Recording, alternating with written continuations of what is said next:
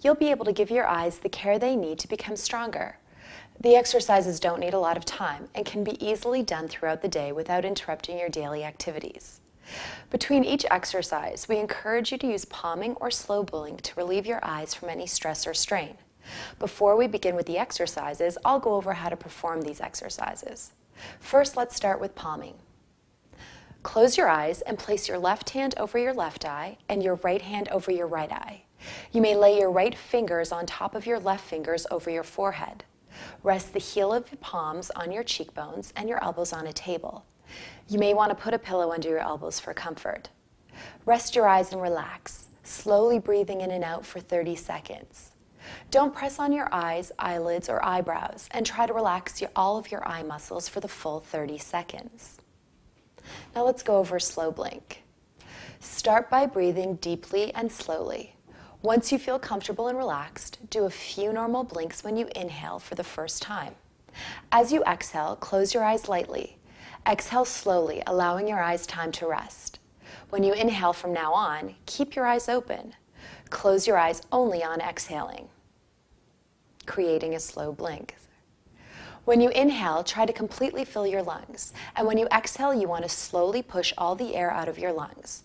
Repeat this exercise until you feel free of all stress and strain on your body and eyes. Now that your eyes and body feel calm and relaxed, let's continue on to the quantum vision eye exercises. Remember, you can always refer back to this video for reference on how to do palming and slow blink.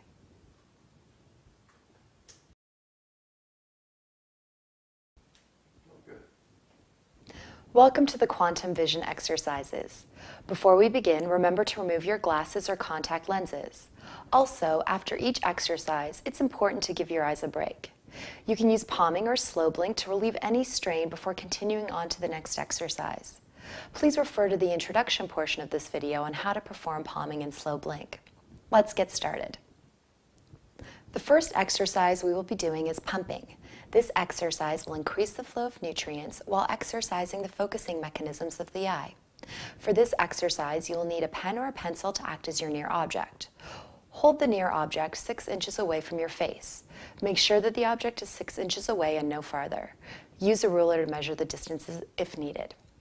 Change your focus every 2 seconds between the near object, in this case the pen, and a far object at least 15 feet away, such as a tree, billboard, traffic light, etc. Keep changing your focus back and forth between the near object and the far object.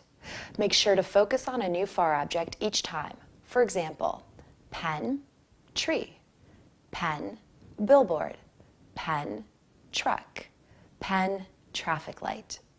Try to focus on a specific detail on both the near and far object before switching. Continue doing this exercise for 30 seconds, then take a break and practice again. This exercise can easily be done during TV commercials or office breaks. Remember, best results come from practicing every day. Before we move on to the next exercise, give your eyes a break. Pause this video and do palming or slow blink for 1 minute, then come back to the video and continue with exercise 2, tromboning. The next exercise we will be doing is tromboning. Like pumping, this exercise will increase the flow of nutrients while exercising the focusing mechanisms of the eye. For this exercise, you will need a pen or pencil. Hold the object, in this case a pen, at arm's length away from your face. Breathing slowly and deeply, look at the object as you move the object close towards your nose, and then stretch your arm back out. As you inhale, slowly bring the object in towards your face until it touches your nose. Make sure to focus on the object. As you exhale, slowly take the object out to arm's length. For example, inhale, in towards nose. Exhale, away from nose. Make sure to time the movements with your breathing. It's important to have slow, deep breaths so you aren't moving the objects too fast. When you bring the object close to your nose, you may notice the object going out of focus or forming a double image. Try to keep the object from going out of focus. Once you notice it happening, slow down the object and let your eye focus on a small detail. Continue the exercise for 1 to 2 minutes, keeping the object in full focus the whole time. Before we move on to the next exercise, give your eyes a break. Pause this video and do palming or slow blink for 1 minute, then come back to the video and continue with exercise 3, clock rotations. The next exercise we will be doing is clock rotations. This exercise will stimulate the flow of nutrients and help control the extraocular muscles around the eye. For this exercise, you'll need a pen or pencil. Hold the object, in this case a pen, comfortably at arm's length away from your face. Now imagine that the object is in the center of a clock. 12 o'clock would be directly above it, and 3 o'clock would be directly to the right of the object. Keeping your shoulders and neck still, focus on the object and extend your arm all the way up to 12 o'clock. Keep looking at the object for 2 to 3 seconds, then return to the center and repeat this movement 5 times. Then move on to 1 o'clock. Focusing on the object, extend your arm all the way to 1 o'clock. Keep looking at the object for 2 to 3 seconds, then return to the center and repeat 5 more times. Then move on to 2 o'clock, 3 o'clock, and so on. Make sure to stretch the extraocular muscles as far as it will go in each clock position before moving on to the next position. It's important to keep the extraocular muscles fully stretched for the full 2 to 3 seconds. If you notice a specific clock position that feels strained, repeat this specific position for another 5 times. Eventually, it'll become less strained. Take your time and slowly move around the clock. Don't rush this exercise. If you see flashes of light, it means you are stretching the extraocular muscles too hard and are stressing the retina. Continue doing this exercise until you have gone completely around the clock without any strain. Before we move on to the next exercise, give your eyes a break. Pause this video and do palming and slow blink for 1 minute each. Then come back to the video and continue with exercise 4, eye rolls. The next exercise we'll be doing is eye rolls. Like clock rotations, this exercise will stimulate the flow of nutrients and help control the extraocular muscles around the eye. Slowly roll your eyes in a complete circle, first clockwise, then counterclockwise. Try to keep the extraocular muscles fully stretched throughout the entire rotation. Don't look at anything in particular and make sure your eyes are moving at a slow pace. We're working on coordination and control without any jerkiness. If you feel any strain or stress in a certain location, slow down and continue with the eye rolls until it becomes smoother. Don't rush this exercise. Take your time and slowly move around the clock. Again, if you see flashes of light, it means you're stretching the extraocular muscles too hard and are stressing the retina. If you are easily motion sick, you may find yourself feeling unwell. Stop, cover your eyes with your hands, and continue the exercise with your eyes open. Continue doing this exercise for 1 to 2 minutes, or until you can go around both ways, clockwise and counterclockwise, without any strain. Before we move on to the next exercise, give your eyes a break. Pause this video and do palming and slow blink for 1 minute each. Then come back to the video and continue with exercise 5, squeeze blink. The next exercise we will be doing is squeeze blink. This exercise is used to stimulate the production of tear fluid in the eye. Squeeze your eyelids closed tightly for 3 seconds. Open your eyes wide and do a few normal blinks. Squeeze your eyelids shut again for 3 seconds, then open your eyes. Then again, squeeze your eyelids shut for 3 seconds, then open your eyes. After a couple of squeeze blinks, your eyes will start to create an excess of tear fluid. Try to isolate your eye muscles when you squeeze blink and not scrunch or wrinkle your forehead or eyebrows. Continue doing this exercise for 30 seconds or until your eyes feel moist and relaxed. Since this exercise is considered a strain-relieving exercise, there's no need to pause this video. Continue on with exercise 6, blur zoning. The next exercise we'll be doing is blur zoning. This exercise will improve the eye's ability to see small details. For this exercise, if you are farsighted, you will need a near object, such as a vase or flowers or piece of jewelry. If you are nearsighted, you may use a tree or house in the distance. First, find your blur zone in your vision, the spot where you can no longer see an image clear and crisp. Once you have found your blur zone, focus your eyes around the edge of the object, following the major outlines. Your object can be a tree in the distance if you are nearsighted, or a piece of jewelry held up close if you are farsighted.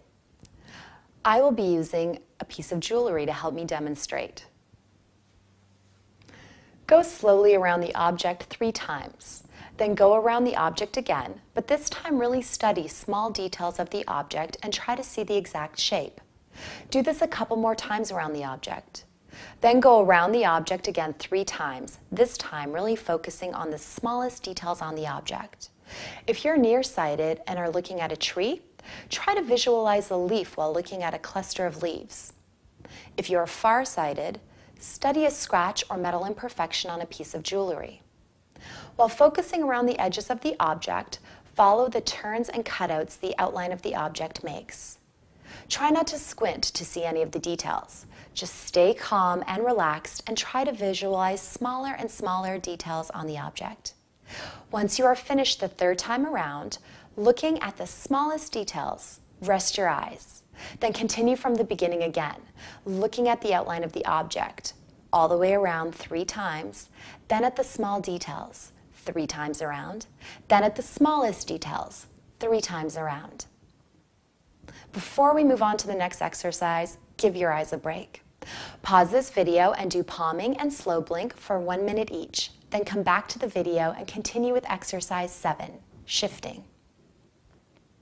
The next exercise we will be doing is shifting. Shifting is your eye's natural way of viewing objects. Like blur zoning, this exercise will improve the eye's ability to see small details. For this exercise, you will need to turn to the shifting exercise in your quantum vision manual. We'll be using the house image with green dots for this exercise. Using this image as a guideline, focus your eyes on one dot. Now shift or move your focus from that one dot to the next closest dot. Continue doing this until every dot has been shifted to. Then start shifting from one random dot to another random dot on the image, from one corner to the other corner, the middle to the edge, etc. Now use this method and focus on a real-life object, like a house across the street or a bookcase. Don't imagine dots, but focus on specific areas of the object. First, start by shifting from one spot to a closer spot on the object. Then shift from a random spot to another random spot. Do this 3 times on 3 different objects. Once you're finished, make sure to rest your eyes. Before we move on to the next exercise, give your eyes a break. Pause this video and do palming and slow blink for 1 minute each. Then come back to the video and continue with exercise 8, acupressure. The next exercise we will be doing is acupressure. This exercise is used to relax your eye muscles and reduce visual stress or strain. This exercise consists of 3 different pressure points that will help relieve your eyes from any stress or strain. Refer to the acupressure exercise in your quantum vision manual for images on how to locate the pressure points described in this video. Use this exercise daily and after any long eye activity, such as computer work, reading a book, or watching TV for a long period of time. Pressure point 1, upper eye socket. Close your eyes. Place your thumbs on the inside of your eye socket, close to your nose, just below your eyebrow. The specific place usually feels like a bony ridge or nub. Once you have found the acupressure location, press firmly with your thumbs for 1 second, and then release for 1 second and repeat. For example, press, release, press, release, press, release, etc. Continue this for 30 seconds. Pressure point 2, bottom eye socket. Close your eyes and place your index and middle fingertips on the bottom eye socket bone, right underneath the center of your eye. Press firmly with your 2 fingers for 1 second, then release for 1 second and repeat. Example, press, release, press, release, press, release, etc. Continue this for 30 seconds. Pressure point 3, pinching the bridge of the nose. Close your eyes and place your thumb and pointer finger on either side of the bridge of your nose. Squeeze your finger and thumb together for 1 second, then release for 1 second and repeat. Example, squeeze, release, squeeze, release, squeeze, release, etc. Continue this for 30 seconds. Now combine all the above pressure point exercises together to give your eyes a thorough massage. Start with pressure point 1 for 30 seconds, then pressure point 2 for 30 seconds, then pressure point 3 for 30 seconds, and then using your index and middle finger, gently tab in a circle around your entire eye socket. Start from pressure point 1 position and work your way out and around the eye. Do this 3 times and then repeat, starting again at pressure point 1 for 30 seconds. For example, point 1, 30 seconds. Point 2, 30 seconds.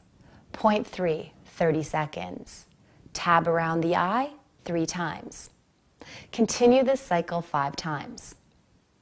Since this exercise is considered a strain relieving exercise, there's no need to pause this video. Continue on with exercise 9, hydrotherapy. Exercise 9, hydrotherapy. The final exercise we will be doing is hydrotherapy. Like acupressure, this exercise is used to relax your eye muscles and reduce visual stress or strain. For this exercise, you will need 3 washcloths or face cloths and 2 bowls of water. Fill 1 bowl of water with cold water and fill the other bowl with hot water. Make sure the hot water is hot, but not scalding hot. The cold water should be ice cold. You could use water from the fridge or place ice in a bowl, stir it around for a couple of minutes, removing the ice once the water is cold enough. Now dip a washcloth in the hot water, close your eyes and hold the hot water washcloth against your eyes for 30 seconds. Take the hot washcloth off and place it aside. Now dip another washcloth in the cold water, close your eyes and hold the cold water washcloth against your eyes for another 30 seconds. Continue switching between hot and cold washcloths every 30 seconds. For example, hot washcloth, 30 seconds. Cold washcloth, 30 seconds. Hot washcloth, 30 seconds. Cold washcloth, 30 seconds, etc. Make sure to rest your eye muscles and don't push too hard on your eyelids. Continue this exercise for 3 to 5 minutes. Once you're finished, gently massage your closed eyes with the dry washcloth.